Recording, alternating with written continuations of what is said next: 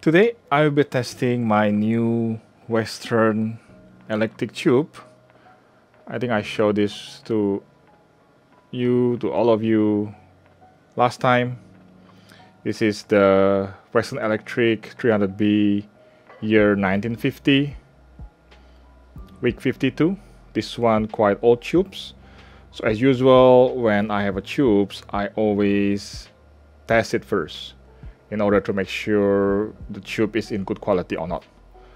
So without further ado, we'll be testing this 300B tube with my uTracer 6.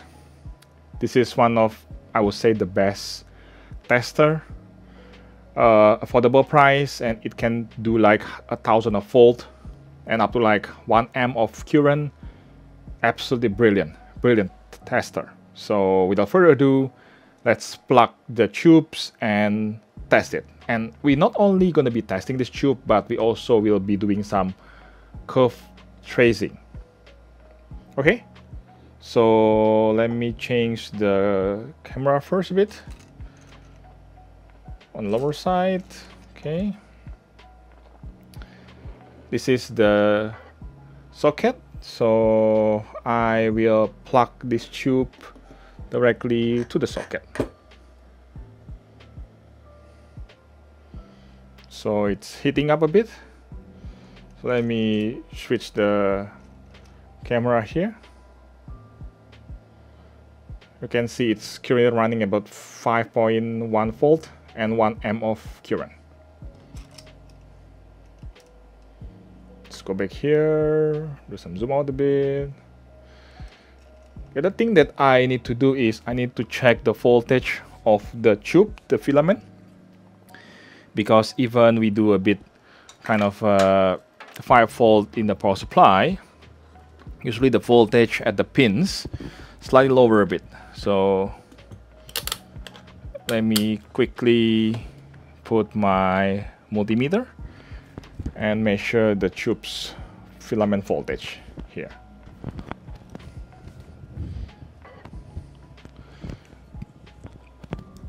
Let me do a quick test here.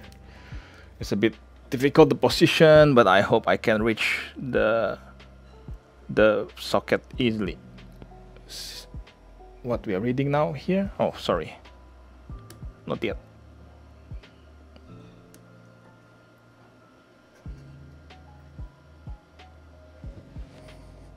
.96. That should be okay. Almost 5 volt. So yeah, I think this voltage is good enough for us to start the curve tracer process. So let me move the camera a bit to my screen. Okay, we move to my computers. Let's start the uTracer. Compliance. Okay, I think we can start heater on. And then we start the quick test. You can see in the manual that Western Electric 300B 350 volts. You can see here, and with the grid bias -74, we can get up to like 60 milliamps. Right, so you can see here. Let's switch to 360 volt, and then the grid bias 74. And then assume maximum is 600, oh sorry, 60, and then the tube is 300B. Let's do a quick test here to see what will be the result.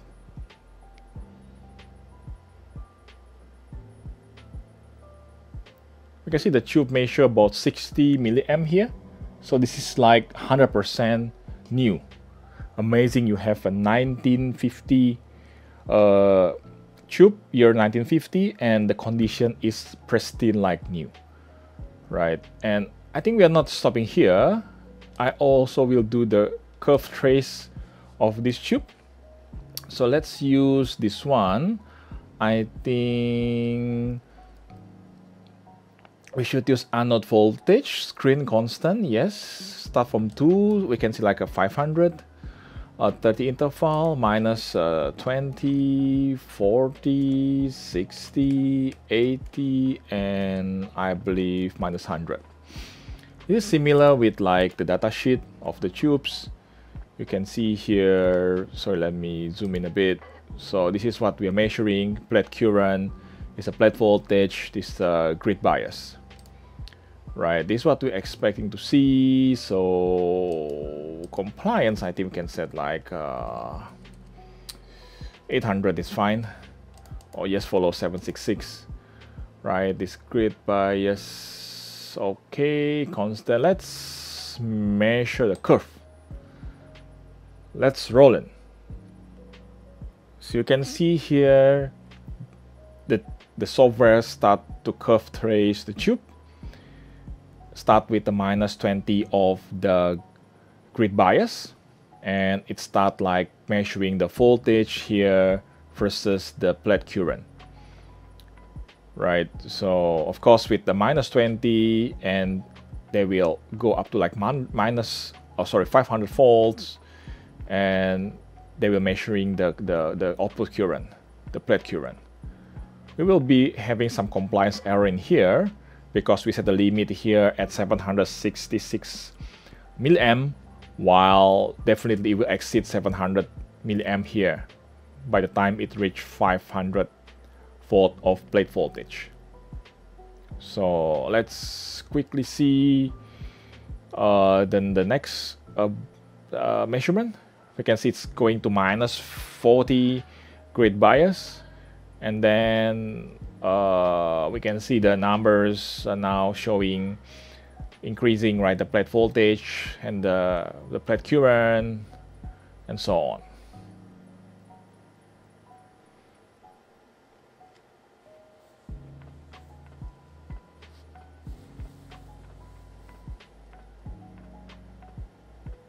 Next is continue with the -60 grid bias, green colors, and yeah, it will start do the curve trace, creating the dot for every setting that we want to measure.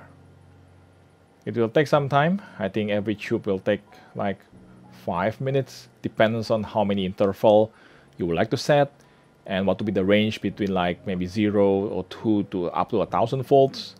So this is gonna be not so time consuming, but I would say it will take some time to get the number or the result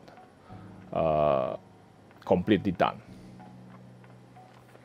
Let's wait for a couple more minutes. I think easily we need at least 1 minute per grid bias.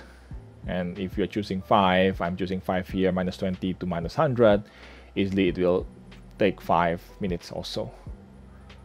No problem, right? But I think now we can see the tube itself, right? How it is like performing, or maybe how it is like matching between tubes, right? By the time we export the result, and we can redraw the chart or the curve, right, and match with the other tube. Of course, you're not expecting to get a match pair tubes at this kind of a level, right? This is very old tubes, 70 years old tubes, and at the time people don't even care about stereo, right, about having a match pair tubes. Even having a fully working tubes is already a miracle, right? 70 years old tubes. So I think we're almost done here, and it is like showing the result here, and I guess we are done.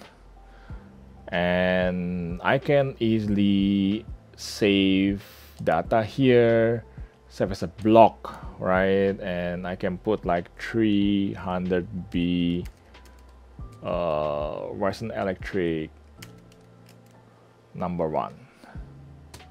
Done. So I will export this text to file later and put in Excel. So this is it.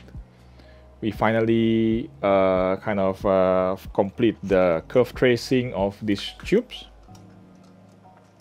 So hope you enjoy the video today, and see you again. Bye bye.